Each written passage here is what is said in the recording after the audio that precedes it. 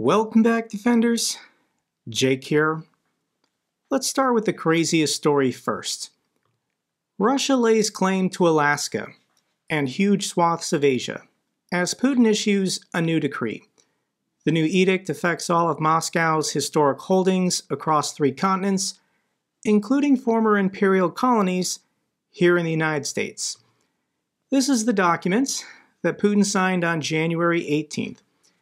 Saying that any territory that once belonged to Imperial Russia belongs to Russia today.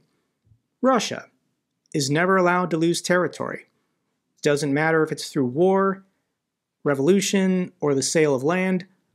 All of it was illegitimate, and anything that once belonged to the old Russian Empire belongs to Putin and the Russians today. This would include Alaska, which the Russians sold to the United States in 1867. Why? Why did Russia sell Alaska to the United States in 1867? And it's because the Russians had just lost the Crimean War to Britain, France, and Turkey. So the Russians were concerned that the British were going to take Alaska anyways. Imperial Russia and the United States had never gone to war with each other. The Russians wanted to curry favor with the Americans as a potential future ally against Great Britain. So they sold Alaska to the United States as a buffer. The British Empire included Canada at this time. The British probably were going to take Alaska anyways if they went to war with Russia again. So Russia was being proactive and deliberately sold Alaska to the United States as a counterbalance against the British Empire. And this reached the State Department. Someone asked this representative if the United States government has a response to Putin laying claim to Alaska. Again, move to Russia, if I may. Putin apparently today signed an order declaring a 1983 sale of Alaska to the United States as illegitimate, quote unquote. Do you have a response to that? Let me just understand that he signed something today that said the sale of Alaska is illegitimate. Right. Well, I think I speak for all of us in the U.S. government to say that certainly he's not getting it back. So the State Department is saying that Russia is not getting Alaska back. Well, hold on here. Isn't Russia a nuclear power? Aren't we trying to prevent World War III? If Russia says that we need to respect historical borders and this territory used to belong to Russia, there's a lot of people in my own government saying that we should give up territory for peace. So for anyone telling Ukraine to give up land, give up territory for peace, would they say the same thing about Alaska? What's the difference? Russian propaganda can say that the ethnic Russians of Alaska who settled there in the 1860s are being oppressed by that evil Biden Nazi government. There's secret biolabs in Alaska. America's planning to invade Russia from Alaska and we need a neutral buffer area. I'm being facetious, but this just highlights the absurdity. And we're getting some of it from Ukraine as well. Zelensky published his decree on historically Ukrainian regions to Russia's fury. Zelensky's office published a decree saying Russia has historically denigrated the rights of Ukrainians living in southern and western Russia and continues to do so. So here is a map. This is pretty important. This red line is modern-day Ukraine, and the green is according to an Imperial Russian census conducted in 1897. According to the Russians, in 1897, this green territory is the Ukrainian-speaking region of the Russian Empire. You'll notice it includes Crimea, it includes Krasnodar and the Rostov region. So Zelensky issued this decree that these territories of modern-day Russia are historically Ukrainian-speaking territories, and the ethnic Ukrainians of these territories in Russia are being oppressed. Their ethnic identity, their language, their culture. This is true, but 1992 was the number, guys. What the lines were, in 1992, those are the countries. We're not going back in time to 1867. But some people don't believe that. Slovak Prime Minister claims Ukraine is not a sovereign country. Slovak Prime Minister Robert Fico on Saturday alleged Ukraine was not a sovereign nation, but under the absolute control of the United States, embracing conspiracy theories. Incredible how the United States has stopped militarily supporting Ukraine, yet people are promoting these conspiracies that were some Nazi governments controlling Ukraine to try and destroy Russia. So this Slovak Prime Minister is joining the ranks of Hungary's Viktor Orban, saying that Ukraine has to give up territory to Russia to end this war. And of course, this is never going to work. Here's a clip I want to share with you of the Polish foreign minister explaining why giving up territory to dictators never works. There is never a shortage of pocket chamberlains willing to sacrifice other people's land or freedom for their own peace of mind.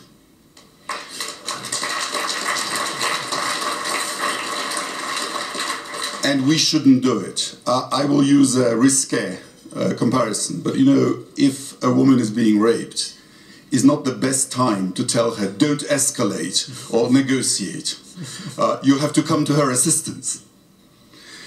And so what happens in the occupied territory, what happens to the Ukrainian citizens who are being forcibly Russified, who are being tortured, whose children are getting stolen, these are sacrifices that Ukraine is making, not us. And therefore, it is only up to Ukraine to make those judgments. It's only up to Ukraine to make these decisions. So these guys are just trolls. They had a meeting and they got together and look at their faces. Some people say they look like trolls. I personally think they look like Ferengi from Star Trek, but how cowardly of these men to claim that Ukraine needs to give up their people. It's not just territory. It's giving up millions of people for peace. If these two idiots want to drop out of NATO and then surrender their territory to Russia, they're welcome to do so. And here is a statement from the foreign minister of Latvia explaining that this war can only end in one way. 3 words: peace through strength. I think we have to open up our eyes and realize that Russia will not stop its war in Ukraine. The only way that Russia will stop is if it is actively stopped. And the Ukrainians are willing to put up the fight. The Ukrainians need our Western undivided support, European Union support. So we have to come finally to the decision to make sure that we have the funding for Ukraine for the coming years so that they can continue to sustain their government. And we also have to make sure that we provide the weapons and the ammunition that they need in order to do this task. For anyone who thinks that it's expensive to support Ukraine, that this money is better spent elsewhere, I can only say it will only get more expensive in the future. If we do not help Ukraine stop Russia now, it will be only all the more expensive for us later, because Russia will not stop. It can only be stopped. It is within our power. It is certainly in our interests to do this job and to do it right in the European Union. Peace through strength. If we allow Russia to continue expanding, continue these wars, it's only going to get more difficult. It's only going to get more expensive. We have to listen to what the Russians are actually saying and doing. And Putin is looking at this map, the height of Soviet power after World War II. These are the borders of the Soviet Union, and these are all the countries that more or less they indirectly controlled. Putin stares at this map all day and says, "That would be nice. I'll take that, please." Or if you prefer this map, the height of the Russian Empire prior to World War I, Putin will settle for this map as well. But now that we've engaged this war, now that Putin has gone into Ukraine, the name of the game is take a territory, Russify the people, mobilize the men, and send those men to die in the next country. Keep going until every territory that once belonged to the old czars of Russia belongs to Putin today. These wars will only get more costly both in lives and dollars if we don't help Ukraine today. But Russia's still Russia. They're pretty incompetent. Russia blames Kyiv for attack on the Baltic gas terminal. And things are worse than initially thought. The fire at this gas terminal burned for 40 hours, almost 2 full days, before firefighters could put it out. And the problem with this fire is it's the winter time in Russia, so firefighters were using water to put out the gas fire, and as the water freezes, you get frost wedging. Ice on delicate and sensitive equipment when it expands destroys absolutely everything. So in the effort to put out the fire, they damage the facility even more. And it's looking bad. According to the analysts at the Moscow BCS brokerage, they're estimating it's going to take weeks, if not months, to get this facility back online. Every day this facility is down, this is costing the Russians millions of dollars in export revenue. And if they can't fix it until Russia thaws out, then this is going to cost them billions of dollars. These are the ships in real time chilling in Luga Bay. They're not going to be able to fill up their tankers because this facility is partially offline. There might be some terminals still capable of pumping. But the Russians have a serious problem if Ukraine capitalizes on this strategy and goes after more of their depots and terminals. And Ukraine's feeling pretty confident. Ukraine's new drone strategy helped by an open goal in Russian air defenses. Kremlin spokesperson accuses Kyiv of inhumane attacks where damage was slight, while the Ukrainian Air Force spokesperson said, Russian air defenses are like Swiss cheese, and promised more raids. Because the Russians have been diverting all of their air defense resources to the war zone, places like St. Petersburg are looking a bit thin. If there are any valid military targets to go after, Ukraine's going to figure out how to get a drone to slam into one of these terminals. 7 killed, over 70 injured in the latest strikes across Ukraine. Kyiv missile attack, multiple explosions in the capital city as Russia launches a massive strike. The Russians just blow up apartment buildings.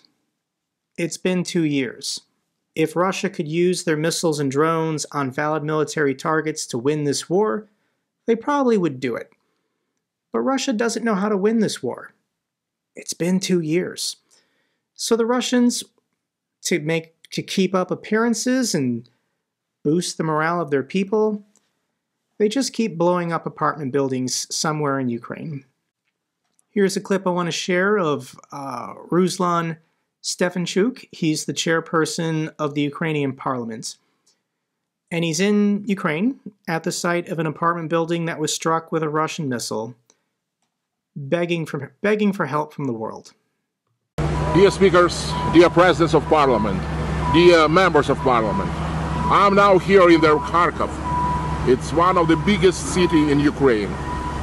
And you see behind me is a result of Russian morning attack to the peaceful people. I want that every one of you see these pictures and understand that Russia is a terrorist country and nothing can change there but just your support, your financial aids. And sure, please, we need your air defense system. We need your rockets, anti-rocket system. We need your artillery and ammunition. Please, make your decision and be so fast, because Ukrainian fighting for your freedom. Be with Ukraine. The West has the power to stop this. The West, the United States, has the resources to give Ukraine everything they need to win this war. It's not a question of capability, it's just a question of will. And through whatever means, Russia has infiltrated agents in the West, and they're blocking this necessary aid, the aid that Ukraine needs to defeat the Russians. And every day wasted debating in Congress, debating in the EU Parliament, Ukrainian civilians continue to die. The pictures and videos I've seen online from the last day are horrifying, as Russia just indiscriminately targets and kills civilians. I'll link this video down below if you want to see the bodies of a mother and daughter pulled from the rubble of a building. This was Russia's goal. This is what Russia wants at this point, to just kill as many Ukrainians as possible, depopulate the territory until their incompetent military can actually manage to take something significant. When we switch over to the military map, the city of Avdiivka, no real changes. But we've got a video from Krinky. The Ukrainians still have several footholds on the other side of the river, and the hot spot that everyone's been talking about the last couple weeks is right here, Krinky. And we've got another video of Russian soldiers complaining. Let me share with you what they're saying today. We've been here since August 2nd of 2023. Today is January 20th of 2024. In these 7 months, we haven't had one day off, one day of rotation. Since August 2nd, we've been under constant shelling from all calibers, including clusters and phosphorus bombs. In the sky, there are heaps of drones, reconnaissance, loitering, and kamikaze. On the 14th of October, when the Ukrainians broke through to our shoreline, shelling and drone strikes multiplied. Many of our brothers in arms left Krinky as wounded, and those unlucky as dead. Many wounded died due to long evacuation times. We're not abandoning our positions, but morale, exhaustion grows daily. However, our commander is not carrying out rotation, not letting us get our deserved leave time, not providing us with winter uniforms. Many of us spend our own money. Food and gas brought in are brought in tiny quantities. Due to this, we have to walk to a shop 7 kilometers from our location. The road to the shop is fired on by the Ukrainians. Some of us die on our way back from the shop. We're not provided with bottled water. In the winter, we have a simple issue with bathing. Many questions about payments. No one was paid combat money for December. Daily pay for active combat is not paid either. Many of us are paid our regular salary while being in Krinky. We're asking Shoigu to look into the ongoing lack of order and injustice in our section of the front line. So gas terminals in St. Petersburg are blowing up. I don't think Shoigu is going to prioritize these grunts in Krinky getting their leave time. These men have to piece it together. They have to figure it out, that their only way to live, their only way to survive, is if they find a way to surrender to the Ukrainians. But this is it. This, in a nutshell, is the world's second most powerful military. They're not getting food and water on the front lines. They're having to buy their own food with their own money. And this is how they get their drinking water. In the wintertime, if you can find some clean snow, maybe that's not a bad option, but to take it from a stagnant pool in the ground where bombs and missiles have been firing and dropping, this is how you get dysentery. This is how you die a very painful death from dehydration eventually, as you can't keep any fluids down at all. Let's check in with the weather map, and it's slightly warmer in Moscow, -4 degrees Celsius. It's about 20-ish degrees Fahrenheit. And across Russia, this is baffling. This is happening in Sevastopol. There have been rolling blackouts on the Crimean Peninsula as Russia can't figure out how to keep the lights on all the time. And civilians are having to queue for fresh water in freezing temperatures. Here's a clip of a woman I want to share. Normally I read these for you, but I want you to hear her voice. Hear what she has to say. This woman lives in Podolsk. This is in the Moscow region. And she looks pretty fed up about her apartment building not having heat. Я хожу по дому, раздеться я не имею возможности. От слова совсем. Сплю я точно так же, вот в таком виде, с капюшоном на голове, потому что мерзнет голова. Сплю под двумя одеялами. В квартире возможности мыться не имею, потому как раздеться нет возможности. Езжу на данный момент мыться к сестре. Это ужасно. Повторюсь, в квартире от 10 до 15 градусов, не выше. The clip continues with other women complaining about not having heat. I'll link it down below, but when are these women going to piece it together?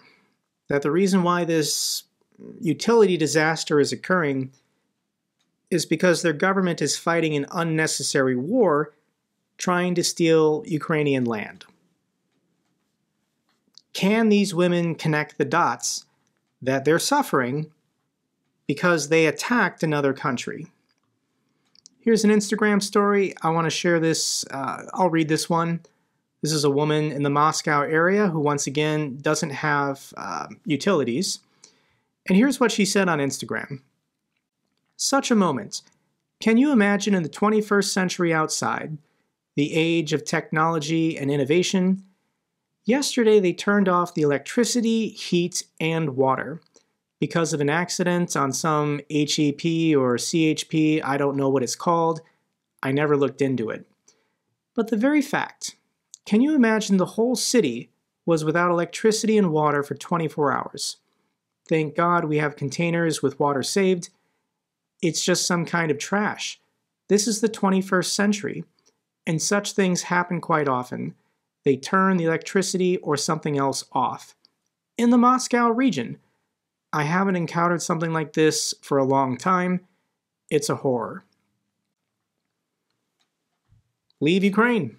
Spend your money on fixing your utilities, and you don't have to be freezing in the wintertime. And as far as drinking snow, Siberian city blanketed in gray snow, prompting factory inspections. Even in the wintertime, if you want clean drinking water, you can't even eat or drink the snow in Russia.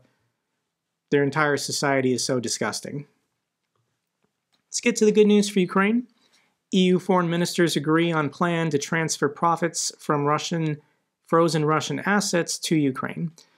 I think there's going to be a lot of action at this February 1st EU summit. We're going to make progress on several fronts, I believe. And this needs to happen. We need to take this Russian money frozen in Western banks and start giving it to Ukraine to just buy whatever military equipment they need from inventories around the world. Belgium will provide Ukraine with 611 million euros in military aid for 2024. Thank you so much, Belgium. Final clip I have for you is the Prime Minister of Poland. He made an appearance in Kyiv and went to the Wall of Heroes to pay his respects to fallen Ukrainian soldiers.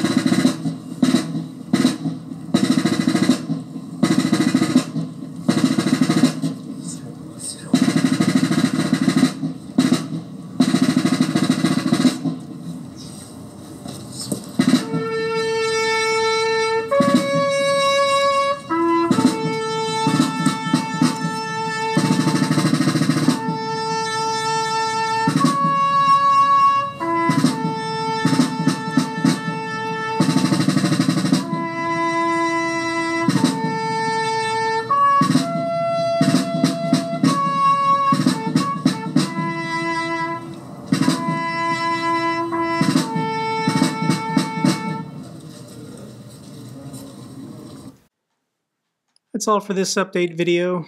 Glory to Ukraine, glory to the heroes. If you found this video informative, give me a thumbs up. Best way to support the channel. Comments and questions, let me know down below. I love hearing from you guys.